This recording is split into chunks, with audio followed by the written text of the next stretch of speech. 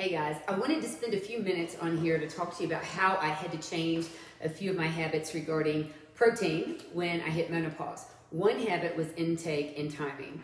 To maintain muscle, I had to focus more on getting in lean protein in snacks and meals. My personal goal now is to get at least 20 grams of protein in for a snack and at least 30 grams at a meal.